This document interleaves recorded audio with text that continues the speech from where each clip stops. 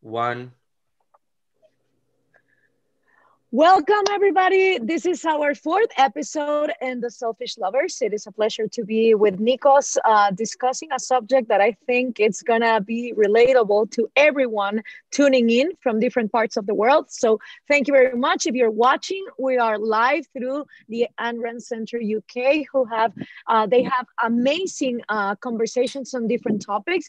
And in the Selfish Lovers, well, we're talking about relationships and how you can learn from a philosophical point of view how to have better experiences. And today we're going to discuss with some millennials. They are also going to tell us their experience.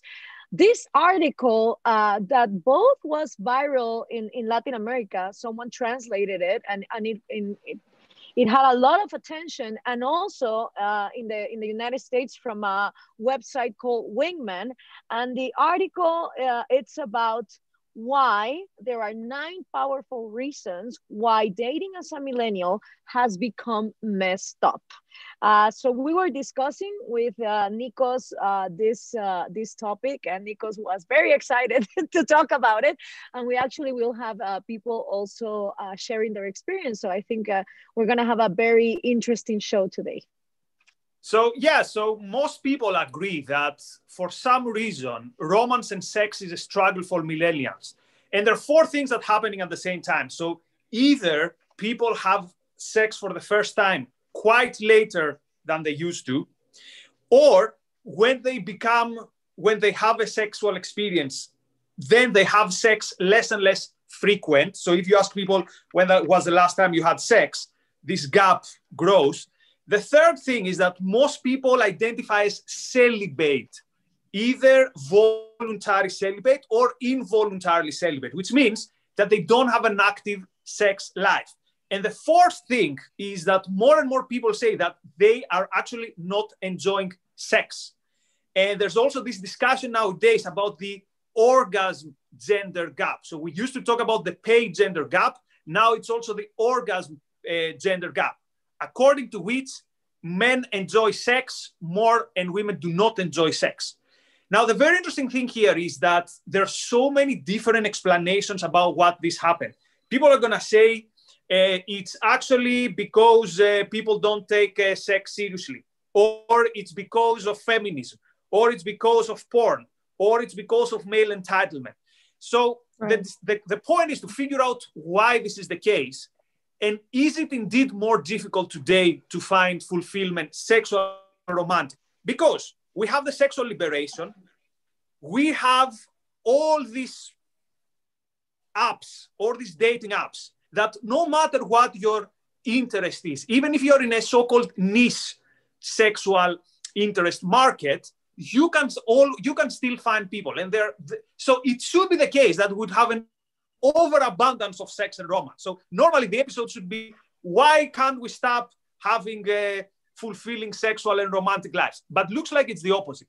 So let's start from the beginning. So do you think that indeed there is an issue? Or do you think that we live in times where we try to find problems everywhere? So actually it's a very millennial thing to say, oh, my sexual life is such a problem. So what's happening here? I think that there's a mix of different elements, Nikos, because on top of everything you mentioned, which is actually a reality for a lot of young people, and when we say millennials, it's people that are in between right now 25 to 35 years old. So we are not even analyzing the previous generation or the later generation, better said, that they were born with Wi-Fi. They don't know a world without normal three-dimensional social interaction in what sex and dating is about, because they are born already with internet as the main source as to relating to each other. So millennials are previous the internet era, during the internet era. So we are quite of a mix of both this old school way of having love letters that you may have from high school, right? That were like handwritten. and also learning how to swipe left and right using Tinder, especially if you didn't marry young. But even if you marry young, in cultures like the Mediterranean, in Europe or Latin America, if you get divorced, you're basically thrown into this new world of dating that is completely different than what it was when you were an adolescent. So I think that on top of all the things that you mentioned about the difficulties in sex and a lot of interaction through internet, but not in real life, we're also living in a pandemic for the past year. So, you know, a normal interaction has not been possible, although it has been reported that intimacy and the seriousness of topics discussed in the dating apps got way much deeper than it was previous to COVID, because people had no alternative but getting to know each other that way. So all that being said, I do think there's a difference and there's more of a pressure where you have all the market available to you in the internet as it was before, where it was more, you know, like going to a bar or getting to know someone in a party. And I think that it's also why bullying and trolling has become more exponential. Once you are behind a screen, you automatically feel some distance as to how you are supposed to act towards another person. So it's not the same, and this is one of the 9 reasons that we're going to discuss each of them, but it's not the same to say goodbye to someone, looking to them in the eyes, than just never replying to a message. It's not the same even sending a naked part of your body to the internet than literally getting naked and having someone watching you getting naked. So I think that it has its pros and its cons. And I do believe that because we are a generation that is not dealing with a world war or, well, yeah, we're dealing with a pandemic, but we're doing it having internet and, you know, having food being delivered to us.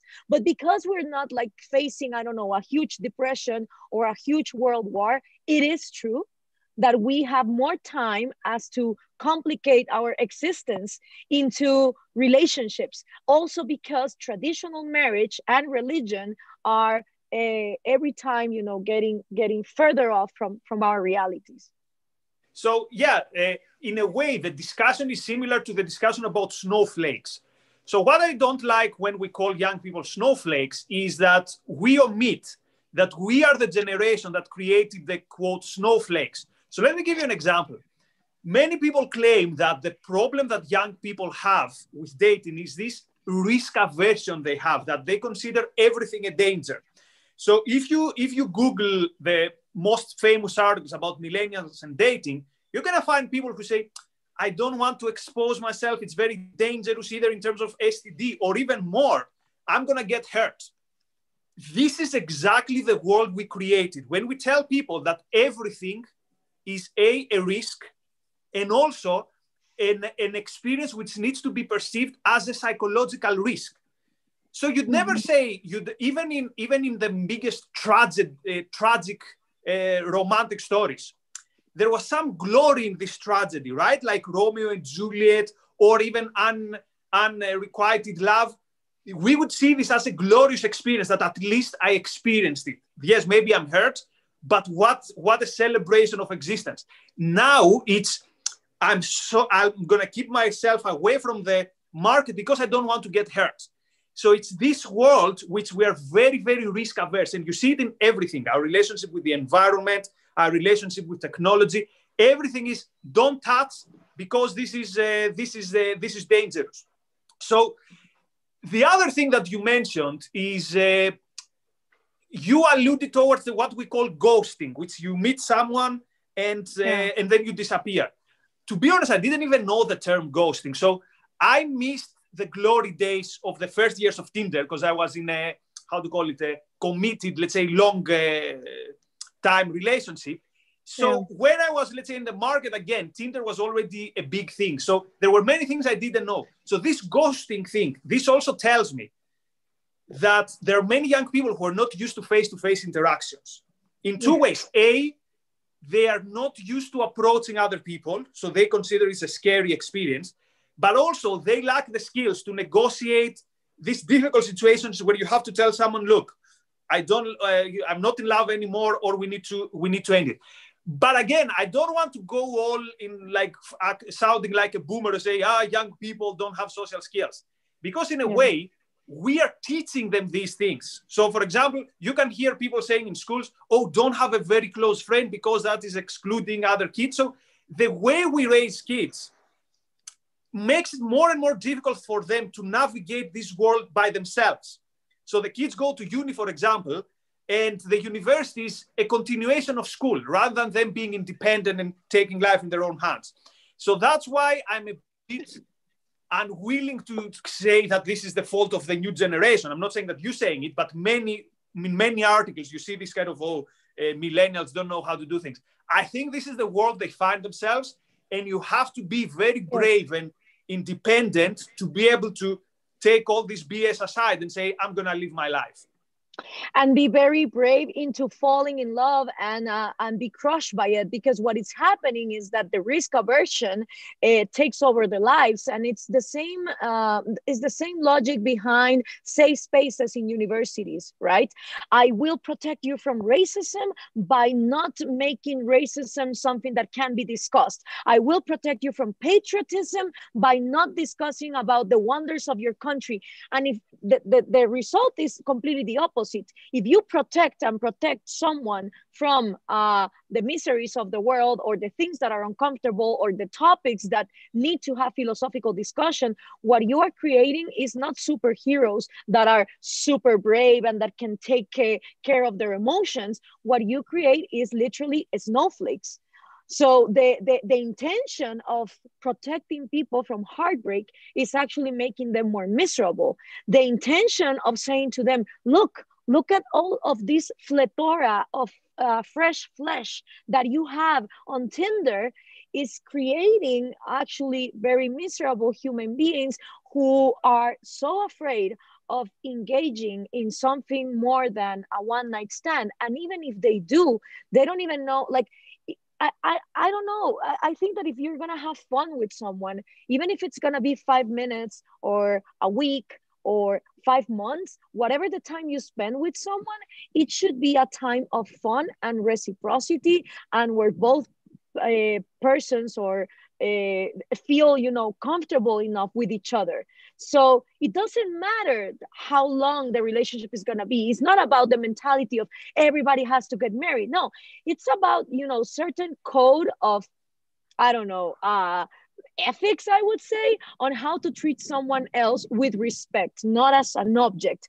But what ends up happening is that because you're so afraid of getting hurt, then you end up hurting yourself even more. And I would like for us to, discuss with the audience, like, of these 9 approaches and reasons, what are the ones that, as you perfectly say, you can just rebel against them and say, yes, this is the world that we're living, but that doesn't mean that I have to be that way.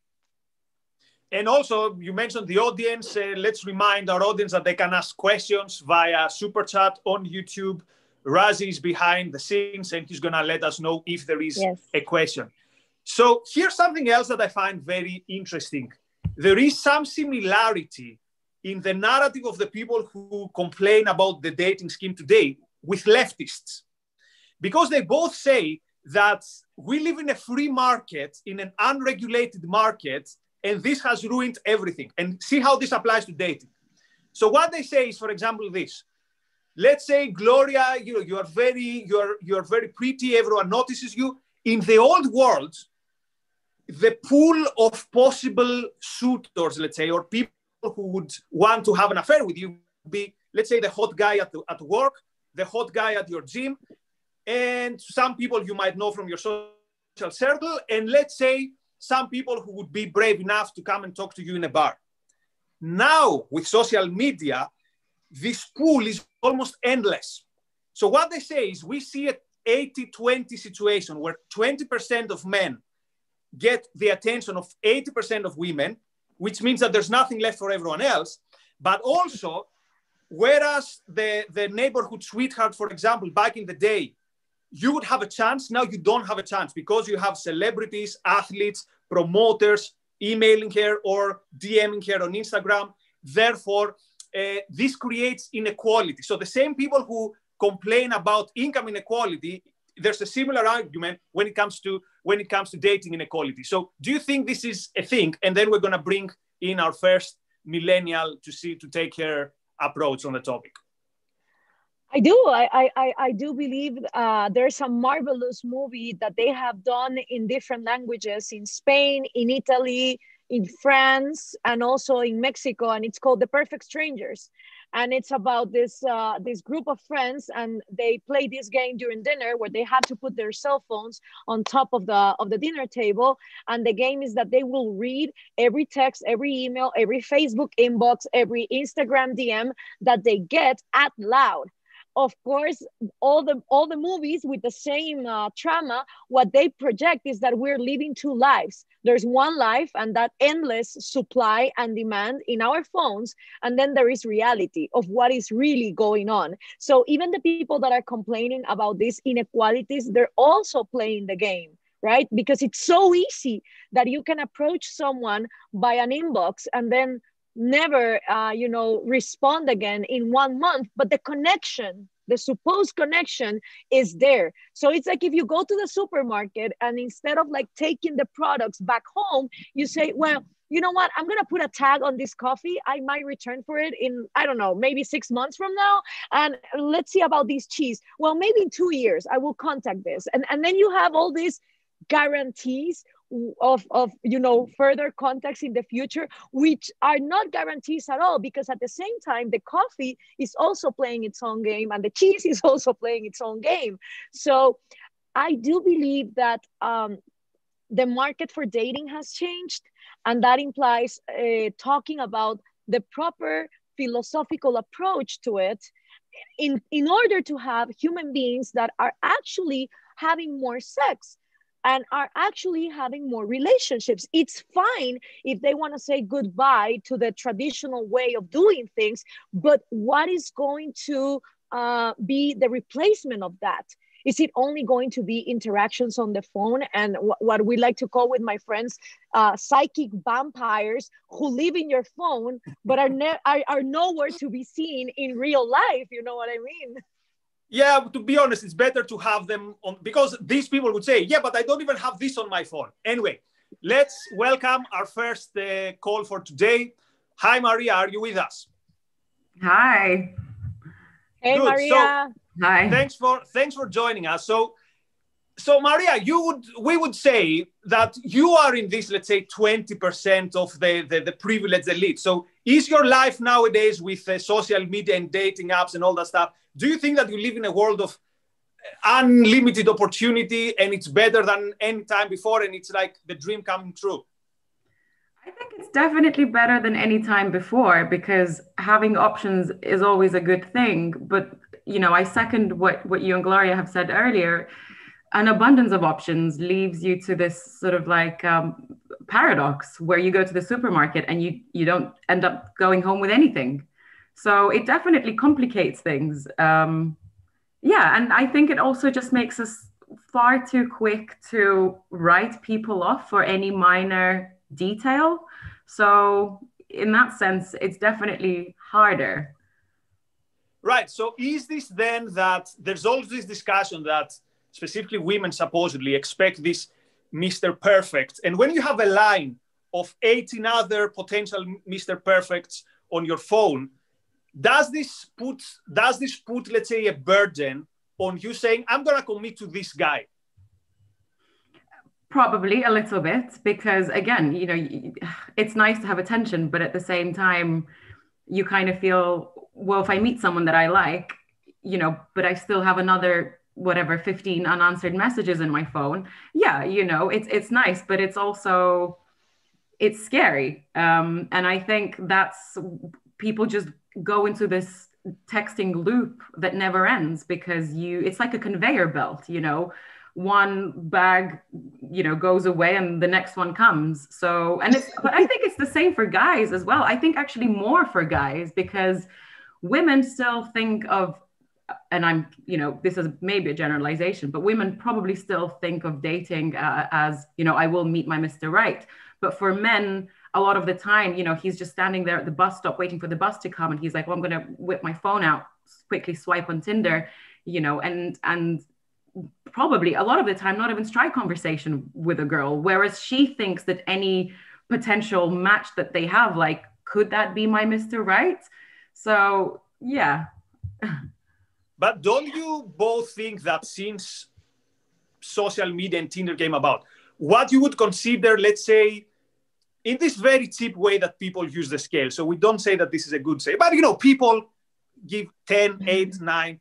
So do you think that now what constitutes for you an 8 is completely different from what would be the case 10 years ago, or when we were in university and mostly we would date from people in our group? So, you know, then your girlfriend is the most beautiful girl in the world. Now the girl from your social circle is just, yeah, you know, it's not bad, but see what's happening here. So do you think that now your standards are way more unrealistic, but also that what constitutes a hot guy is completely different than pre-social media? I think we're definitely more critical with social media. And again, that all comes down to the fact that it's readily available there in front of us. And we have far more time to scrutinize people for any minor thing. And again, that leads to the point that I said earlier, where we'll write people off for anything that we dislike about a picture. And it's a shame because obviously there's a person behind it. And a lot of the time, especially for guys, I think it's harder to find nice pictures of themselves. So it's not a real representation of who the person is. So I think, you know, when you go to online dating or, you know, dating via apps, like, you need to keep yourself in check a lot of the time as well, and just make sure that, you know, am I being overly critical, or, you know, am I being overly picky? It's not bad to have standards. It's good to have standards, because at the end of the day, you know, you don't want 30 random guys messaging you. You want 3 that are actually, you know, really worthwhile messaging you. But yeah, I mean, I would probably say because of the higher percentage of scrutiny, maybe the levels of hotness have changed in some regard. It doesn't help that also, obviously, it's much easier to deceive people with your looks on social media because, you know, you have filters, you have lighting, you have makeup. It's not the same in real life. But much like dating in real life or seeing someone across the room, you know, the first barrier, the first layer that you see is the physical layer. So that's undeniable, whether you meet someone across, you know, the university hall or across the bar, or whether you meet them, see their picture on Tinder. You know, that will always be the first barrier of judgment, I think. Here's though a barrier which I think is higher. By the way, sorry, Gloria, I've monopolized this guest. You'll monopolize the next guest. It's okay. It's okay. So you see someone you like in a party or in a bar, already you have things going on for you. Your presence, you're the life of the party, or the way you stand, the way you move. When you have to break the ice with a message, it's so much more difficult. And I really feel for the guys who send the, hey, beautiful message, which is obviously a recipe for disaster. But then there is like what? So, okay, we say we don't give advice to people, but let's give some advice. So I'm going to ask both of you, okay, how does a guy approach you in the era of social media and Tinder? Like, what's the proper approach? Because obviously you don't want someone telling you the story of their life, because then there's no mystery. And if you ask me, without mystery, women are going to be very disappointed with you. That's not the position of ARC UK. That's just me. But also then you have all this usual stuff. Hey, hi, how are you? It's obviously, it's not the way to go. So what is the way to go for a gentleman today to gain, let's say, the interest of the romantic interest in social media or in dating apps?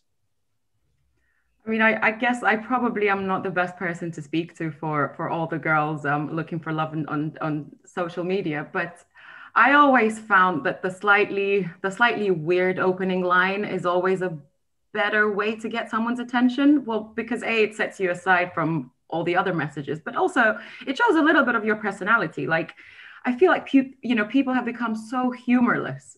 So it's nice when you open with something funny or something weird or something that catches the girl off guard. You know, maybe there's something that you noticed about her pictures or whatever, or sometimes it's just maybe something even a little bit rude, but again, you know, it's risky, but I feel like if you're that kind of guy who has that sense of humor, definitely go for that opening line.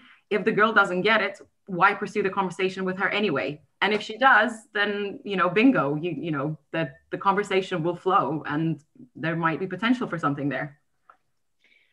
I do agree with Maria. I never have had a dating app. And Razi was saying, oh, because you're famous. And yeah, maybe that's one of the reasons. But definitely, I think that humor is what gets you on the way. Every time that I've seen Tinder on the phone of a friend of mine, I watch the pictures of the guys, and then I think of the guys that I've dated, and I think of the fact that if they would be there and I would seen them on a picture, I would have probably swiped, what is it, left, like to discard them.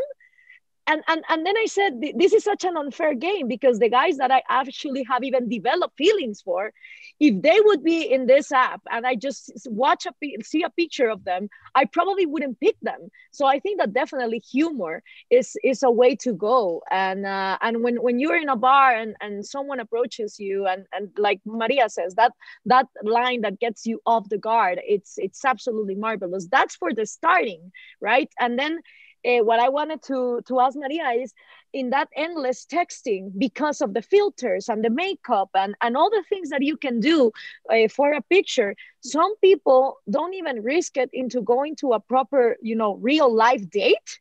And then you can be in this endless texting for, I don't know, months or whatever. But what I find interesting is there's a disparity in the conversations. People that have never met in real life, they have this romantic way into their texting, right? They are, hey, gorgeous, how's it going? And then with people that already dated, and let's say they have been going out in 2 dates, then the game of who cares less starts happening, right? And it's like, why? How is it that with people that you already dated in real life, you're gonna keep on your guard, and with people that you haven't dated and you don't even know if they look like their picture, you're gonna be, like more, I don't know, more caring or more open or more even, and even the humor that you use changes, right? For sure. I mean, it's exhausting.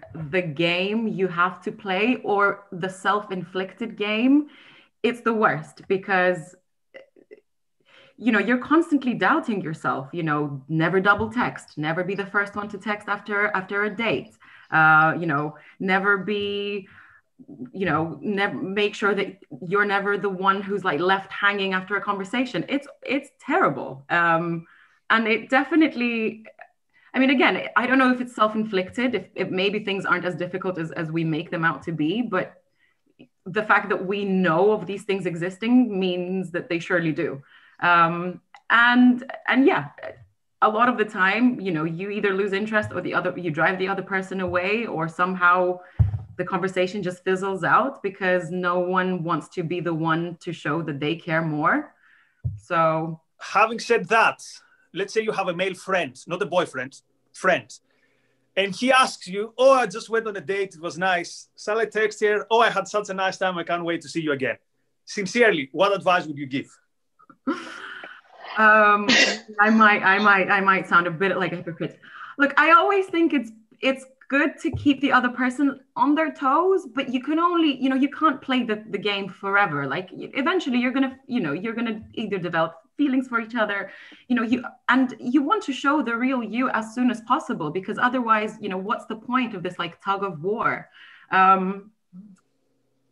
Just because I don't know who the girl on the other side is that's dating my friend, I would always say, well, wait a little bit, but don't, never wait too long, because you never want the other person to think that you lost interest or that you're seeing someone else on the side. Because if you genuinely like the person, it's difficult to find people to like, despite the plethora of options that we have. So yeah, don't scare someone away just because you're scared to show your own feelings for them. Yeah. Okay, I agree with Maria. Go on, Gloria. No, I just wanted to say that knowing my male friends, my first question would be, are you sure that's what you're feeling? Don't say something that you actually are not feeling. You know what I mean? My advice would be, don't say more than you're actually feeling, because then you're gonna get in a mess. And it's what happens to most of my male friends. They start saying things to different girls, and then they are in this position of, oh, now I don't know what to do. They're all in love with me. No wonder, because of all the things that you said, right? So it's like, keep the expectations of the other person on check as well with the things that you're saying.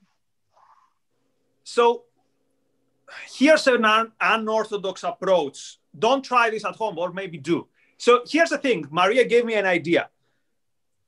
If you like someone, maybe try this. Again, that's not advice, this thing out loud. Be yourself, which is a horrible advice normally, but be yourself as a filtering mechanism of seeing who likes you.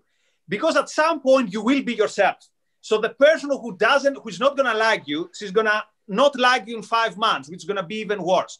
So maybe a very radical approach is to be yourself, although it's probably gonna be disastrous in 8 out of 10 situations. The 2 out of 10 situations when it's gonna work, it will really work because that person likes you for who you really are. So there's not gonna be drama down the way. Now, realistically and cynically, is this a good approach, you think? Depending on what you want. I think that one of the problems with all of this is, what's your end goal? If you don't know where you're going, any road is good and any road can take you. And then you don't even know if the game is self-inflicted or something that you use because you don't know where you want. I think that most people have to ask themselves the question, do I want a long-term relationship, or do I only want a one-night stand? And if I only want a one-night stand, why would I apply long-term relationship strategies for a one-night stand? And why would I apply one-night stand strategies for a long-term relationship? Which I think is what's happening, right? We're using the wrong premises for goals that don't need those premises to happen. Right. Looks like we're out of time for our first guest. So thank you very much, Maria. So you gave us many good ideas. And again, people try this, worst case, what's going to happen? Apparently, there's not much action taking place nowadays. Worst case, it's going to stay the same. Best case, it's going to work. So thank you very much, Maria. And let's bring our second guest today, which is Tom. Tom, are you with us? Hi, Nikos. Yes, I'm here. Hi, hey, Tom. Hey, Gloria.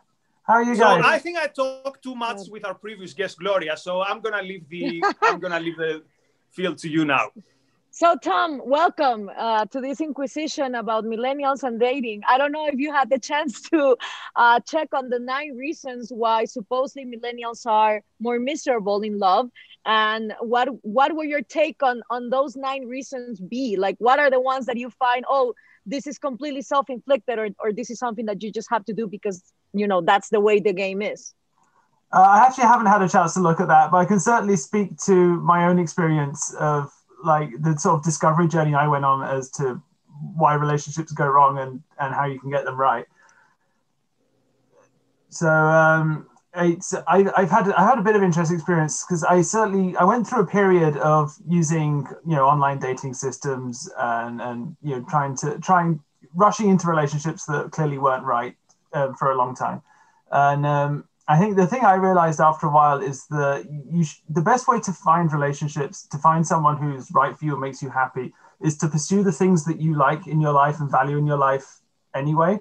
So all of my successful relationships have come from me getting involved in things that I was interested in or things that I value, like objectivism, philosophy, like my other interests, transportation and movies, things like that. Like following the things you're interested in and finding people who share those interests. My experience of trying to make relationships happen for their own sake and not coupling them to your other values is that you get very few hits, and the ones you do get that aren't right. So what does this mean though for the new digital world? So does it mean that because you can specialize it so much, so let's say your interest is climbing or jiu-jitsu, for example, I'm sure there's an app for jiu-jitsu or for climbers or for Marxist libertarians, whatever. So do you think that the stuff that you can specify up to the tiniest percentage what exactly you want. Do you think that makes it easier, or does it feel like you're ordering a pizza and you put the ingredients and you expect a pizza, but that's actually not what's going to happen? Yeah, no, that's too much, and you end up going in with expectations that aren't realistic. I think that's another big problem with relationships, is you mustn't go in with an idea of what this person is supposed to be. You have to fall in love with who the person actually is. So I think, if you kind of, it's the problem with dating apps generally, if you window shop for a partner and then you pick the one that you like the best, you have this mental construction of who they are before you've even got anywhere in a relationship with them. So I think the way that millennials can use technology creatively is to build networks and discover people who share your interests and your values more broadly. Like, use it to do things like this, like meetups and get involved in groups and do the kind of thing you couldn't do 20 or 30 years ago, where you couldn't easily meet people who share your interests if they're in other parts of the world or other parts of the country. But now you can do that, and then within that creates more opportunity for the right connections to happen naturally. You still have to have that natural element. I think trying to force it is where people go wrong.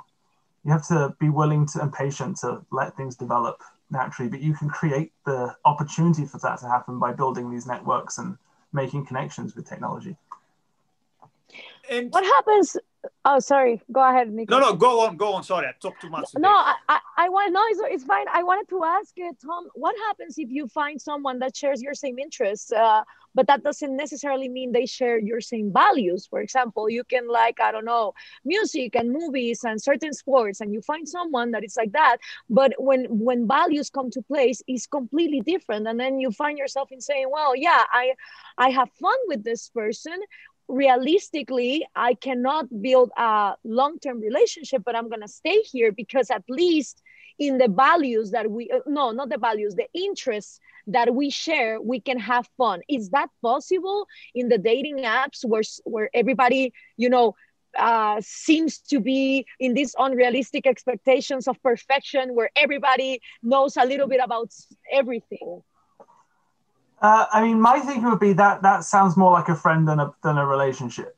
Like, I think it's perfectly fine to have friends who don't share your values, provided that that's not such a fundamental clash that you're sort of breaking your own values in not standing up to those. Like, I've had a very recent experience of having a friendship fall apart because the values were too divergent.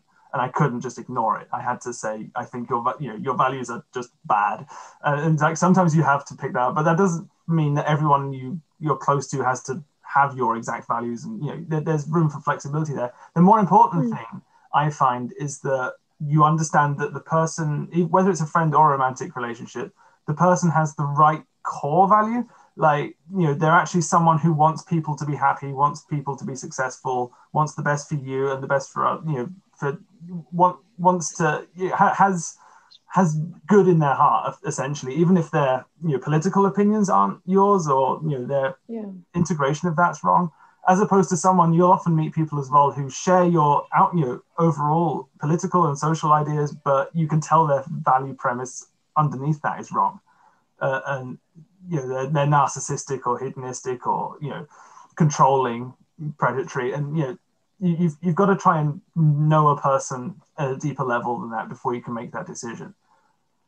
So can I ask a question, Tom? So you are very active in the objectivist movement, but also from your Instagram account, you're very, very passionate about traveling, and your, let's say, public Instagram profile is mostly that person who travels a lot and you share a lot of nice pictures and stuff.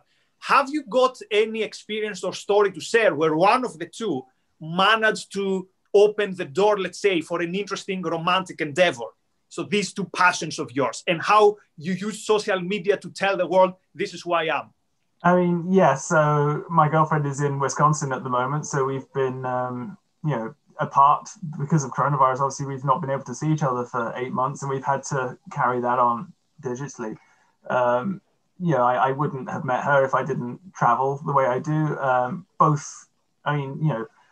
My interest in objectivism and my interest in travel have benefited each other. And both of those together enabled that relationship to happen, and indeed another one before it, and a number of good friendships, including you guys, really. And it's my interest in objectivism and my interest in travel took me to the US, and then each made the other possible. So my people say, how do you do a 15-hour flight, and the weird flights I do, like go up to Canada and then down into America and stuff. And it's like, because I love travel, but then I also want to go to these conferences and meet these people. And then I make these incredible connections and meet just people who add so much value to my life.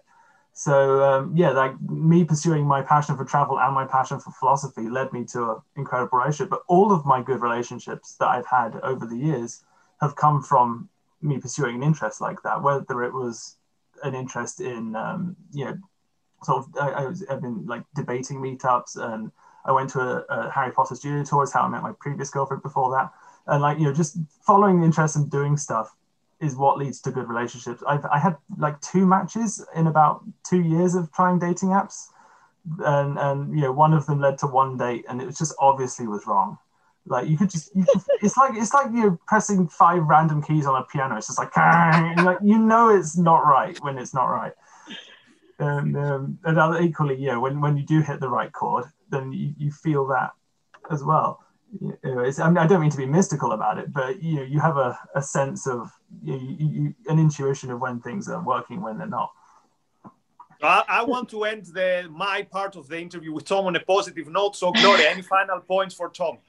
Yes, now that you mentioned philosophy and interests, one of the reasons why, of these 9 reasons why millennials are, so miserable in love, involve, of course, unrealistic expectations. They don't want to be responsible for the other person's feelings. And the other one is they're always doubtful, not only doubtful of themselves and how to text the other person, but also doubtful about expressing their feelings or hiding their feelings, and the constant question if maybe the other person is with someone else too. Since there's so little communication, and people are not being transparent on what they feel, because the person that feels the most is the one that loses. How for you, Tom, is it better to pursue your interests in philosophy and traveling in order for you not to restrict yourself in what you're feeling? Or have you found yourself in moments where you said, wait a minute, as an objectivist, I am checking my emotions, and yes, I'm feeling something very deep for this person, but I'm not gonna say anything. Have you ever found yourself in a position of playing the game? Because even if you have this philosophy and this interest, you feel like, no, I have to, play the game and make the appearance that I don't have any interest in this girl. No. So a couple of points there. I mean, so even before objectivism came into my life, I've always been very much honest about my feelings and in touch with my feelings. And I've never believed. A sort of British idiom I quite like is call a spade a spade. Like, I like to just identify things for what they are and own them. So if I have feelings, I just say it. And acknowledge it. I don't believe in beating about the bush on these things. So, sometimes obviously, you don't want to ruin a friendship by admitting you have feelings for someone. So you try to find ways of more subliminally showing it. But you have to do that internal thought process of figuring out, is this a healthy relationship for me to pursue or not? Is this in line with my values or not? And then move from there. One thing I would say, you said worrying about the other person's feelings. You only should ever worry about what your actions cause for others. How somebody else feels isn't your responsibility. So be mindful. Even it's more about make sure you're not intentionally harming someone else. But you don't need to analyze everything you're doing in terms of how's this going to make this other person feel potentially, because you don't know that. You don't know their context, and we've all had experiences where you try the same thing with different people and it causes a completely different reaction, and often for reasons that you have no control over or no responsibility for. So but how do you draw the line, Tom? For example, reason number 6 is actually, we don't want to be responsible. If we hurt someone's feelings, it's not our problem, it's theirs. That's the millennials' present day mantra. We don't feel the tiniest bit of remorse or the need to apologize for hurting someone or making someone feel bad. Not true for everyone, of course, but it's not our problem to resolve someone's emotions, even if we were the cause behind it. We feel entitled to act that way because we don't want to take responsibility. So how do you draw the line into saying, objectively, I harmed someone by, I don't know, not being honest, ghosting, not replying a message, or saying someone, like, I've seen this happening all over the place. People sharing super deep feelings, like, I love you, I'm super interested, and then 3 days later, a week later, boom, vanished. And if the other person is hurt and looking for answers, the advice of the friends is, don't do anything. Don't go and try to find that person. That person knows where you are. They know how to find you on Facebook, on your cell phone. If they haven't reached you, it's because they purposefully don't want to reach you. But if you go and you express anger and you try to be like, hey, you actually hurted me because you said A and then you did B, that is always seen as, no, don't do that. Like you should just show that you don't care. How does that relate with being responsible for someone else's feelings? So I think firstly, you need to judge your own actions in line with your own values and your own ethics. So you gave a couple of examples. Like, if you are dishonest and that hurts someone, yeah, you probably should, doubt yourself and try to put that right, because you violated your own ethical code at that point. Dishonesty, denial of truth, that's not a virtue, that's a vice. So if you've done something like that, then or if you've willfully hurt someone, or if you've hurt someone through action that was wrong or that was mistaken, then you should try to rectify that. If you're ghosting someone because someone's bothering you, you don't have an obligation to consider their feelings in that sort of situation. You need to act in your own self-interest, and if that means protecting yourself from harm, even if it's going to hurt someone else, you absolutely should do that. And you shouldn't question, or doubt yourself, or expose yourself to harm because of your concern about somebody else's feelings. People will recover from hurt feelings, and you need to go forward with your. That was the other thing I was going to say, is that if you have your own self-interest at heart, then you should know when to and when not to pursue something. So if a relationship isn't working, or if somebody's not coming into contact with you who you wish was, that's probably not someone who you want to be in contact with in the long term in your future. It's probably not in your self-interest to keep pushing at this relationship that's causing you harm already. You're going to cause each other harm, but you're going to cause yourself harm fundamentally. So the self-interested thing to do there is to put that to one side. It's difficult. It's really hard to do this. But is to put that to one side and try and find a relationship that is in your self-interest, where you can have this mutually beneficial trading relationship, like we as objectivists seem to uniquely seek, where two people equally give to each other. Well, it doesn't need to be equally, so to speak, but where we're both trading value for value, and we're both enhancing each other's lives. You need to go and find those relationships and double down. And this is what I do when somebody hurts me and a relationship goes wrong, and I feel like I've been mistreated. I think, okay, who does do what I need, and with whom do I have these kinds of positive interactions? How can I shift my investment from this harmful relationship into one of these good ones? And I'm using relationship broadly, romantically and friendship-wise, but it's a matter of finding those relationships that do benefit you, that are in your self-interest. And if you pursue those, you'll help that other person, and you'll avoid hurting yourself or the person who you were having the bad relationship with. So it's really, follow your rational self-interest in the whole process. So we got another. Sorry, Gloria, I just wanted to ask him if he thinks that a little bit of tribalism would serve in the dating apps, like the fact that people say, if you voted for Trump, don't swipe me, or if you're an objectivist, yes. Do you think that is useful? I don't know. I don't think that's tribalism, really. I think that's filtering by people's values. Like, tribalism would be like, I only want people who are from, well, even that's like, that it's up to you how you want to filter your relationship. We're all attracted to different types of people. I don't think that's tribalist, but I think filtering for values is probably a good thing. But again, I wouldn't do that through an app. I would do that through getting to know someone. And, I'm old-fashioned in this respect. And this is weird because my mum, who's 55, just married a man a couple of years ago who she met through a dating app. Whereas I say, don't use dating apps, just meet people the old-fashioned way.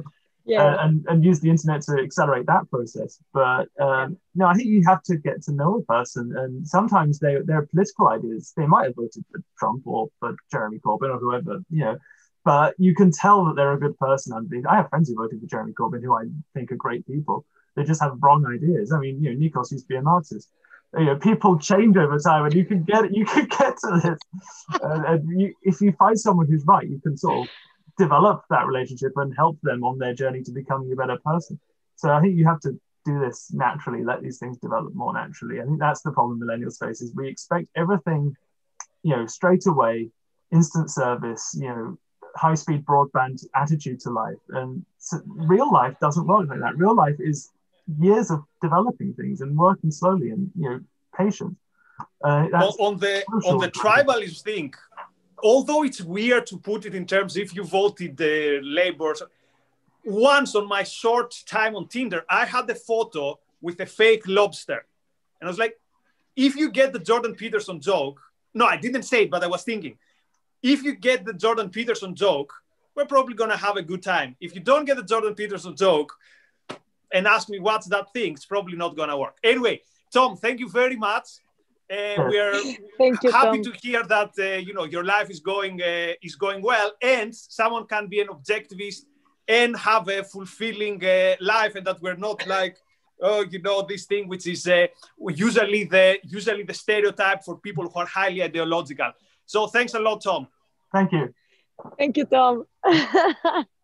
So Gloria, last issue that we need to address, because then our conservative friends are going to say that we are not brave enough to face it. So what about the argument that the problem with millennials today is that there is no polarity, that the idea that you have, let's say, femininity and masculinity, and that someone leads or someone follows, or if you want it the other way around, but there is somehow this polarity. So how about the argument that yes, of course, people are not going to be satisfied from the romantic life because we've taken away the number one thing which is important for this tension, which is this polarity, that you have, let's say, different roles. And again, depending on your beliefs, someone has this role, someone has that role, but this difference in the roles is visible. Do you think that conservatives have any credit on making that claim? I do believe that if you are looking for a traditional relationship and what you have in mind when you think of getting married and having kids is like the picture perfect of the 50s, of course, the fact that femininity is being, in attack by the same feminists, like feminists are more masculine sometimes than the men, and of course, masculinity. And this is something that I've discussed with a lot of libertarian and objectivist colleagues. Like, I think that men nowadays are in a role of saying, how am I supposed to be a man? Should I give flowers? Should I don't? Should I open the door? Should I not open the door? Should I invite for the dinner? I don't know. I don't know what to do, and they become paralyzed in the sense that whatever they do can be used against them. Yes, I think that there are men that are afraid of that and women that will hold them accountable for either being too gentlemen, and that means that they are macho, or not caring at all, and then they don't care about tradition. So for conservatives, of course, I think that this is an issue, because if what they have in mind is that traditional way of having a relationship, this is definitely an issue. But let's say that there are millennials and centennials where gender neutrality is not an issue, and some guy that is super feminine can like a girl who is super masculine, and they are both bisexuals. I think that they can have an amazing relationship, not even being defined by the normal gender roles, if you want to call it like that.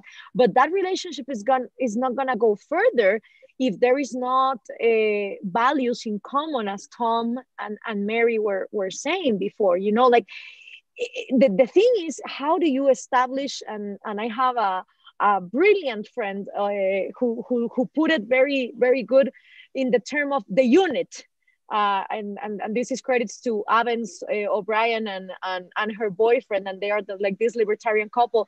And Avens said to me once the unit is more valuable, if I have a problem with my partner or he has a problem with me, we both know that it's in our self-interest to solve that issue, because the unit of us together is what we both value the most. And if that means opening the relationship or closing it in the 10 years or whatever that they've been together, or revising the contract every 3 months to see how we are in different aspects, then that's the goal. And I think that if you have clarity in the kind of relationship that you want to have, the gender roles become secondary in a world where there is more diversity in that sense. Now, for conservatives, of course, this is an issue. I remember going to speak to CPAC in 2016. They asked me to give a talk about why do Latinos that escape socialism in Latin America do not vote Republican, and they go and they vote Democrat. And I gave, a certain explanations of what that happens. But then another lady comes into the stage and she starts saying like, yes, we have to root for virginity and no sex before marriage. And then I read an article that said that a lot of STDs are always spread during the CPAC conventions by the young people that get together, right? And I saw this woman talking, and all the young section of CPAC like applauding. And I remember going to them and saying like, do you actually believe in all this? Like, are you really gonna wait until marriage to have sex? And they're like, of course not. But we're here, and it's part of what. So one thing is what conservatives say, and the other thing is how they are also enriching their lives with all these dating apps and all this supply and all this demand, Yeah, I mean, I bet if you became slightly flirty with a conservative who the other side said, oh, no romance before marriage, within 5 minutes, you'd probably have a rethinking of these values. So we have a super chat. So first of all, many thanks, Ed. Second, I need to move the camera to read it. So, do you think that the trader principle relieves people from worrying about feelings and shifts the emphasis on the exchange of values? Okay, that's difficult. So does the trader principle relieve people from worrying about feelings and shifts the emphasis on the exchange of values? What is a trader my principle? My initial answer is no, but let's see what Gloria says, and then I'll have a take on this. What is a trader principle? So he means probably in the objectivist way, which is that the trader principle says that even when it comes to love, there has to be this give and take of justice, which means I value you, so this is the value I take from you. You value me, this is the value you take from me. As opposed to going to someone and say, for example, look, I'm suffering, therefore you have to love me. Or I suffer for you, and therefore you have to love me. Or the even worse thing, I've done so many things for you, how dare you leave me, or something like that. So the trader's principle is the opposite, let's say, of this idea that, basically, I am in need, therefore you have to do something for me. Whereas the trader principle would say, for example, look, I get all this selfish value from you, you get this selfish value from me, so, that's good. And so his question is, if two people are with the trader principle having a relationship, if that is an excuse for them not to feel responsible for the other person's feelings. That's my understanding. Yeah. So basically the idea is make sure you get value and don't, but I would say, why do you have to divorce feelings from value? Because the way I would see it, because I get value, I have feelings. So in a way, you should protect yourself from emotions that you haven't examined. So let's say you are with someone who doesn't share your values, horrible person, make you feel bad, and yet you feel a big attraction. Then you need to ask yourself, why do I have these feelings? Something weird is going on here. But the more the values, I would say, the higher the feelings, the more putting together also the physical part and the attraction and all that stuff. So Ed, I wouldn't see it feelings or values. I would see it feelings earn values, and also see it as feelings without values. Something is wrong. What do you think, Gloria? I absolutely agree. When your feelings, when there are feelings without values, it's probably because you are engaged in a dynamic, like for example, the toxicity that can be created between an empathic person and a narcissist.